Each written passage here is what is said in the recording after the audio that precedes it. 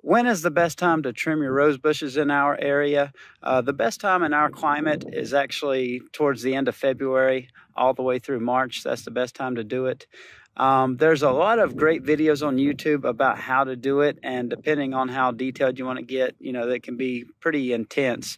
But if you just want a basic pruning, what you're going to do is you're going to want to go in your rose bush with some pruners and wearing some good gloves, some long sleeves, because these things can, be pretty hard on you.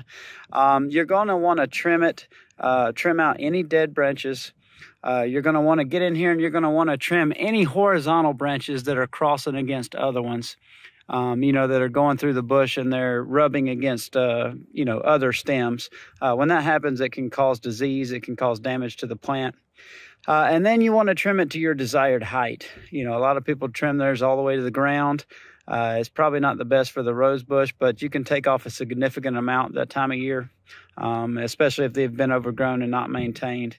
But that's just the basics of it. Like I said, there's a lot of other detailed things you can do if you really want to have, the most beautiful rose bushes, but it can be pretty labor intensive. But hope that helps, and thank you so much for watching.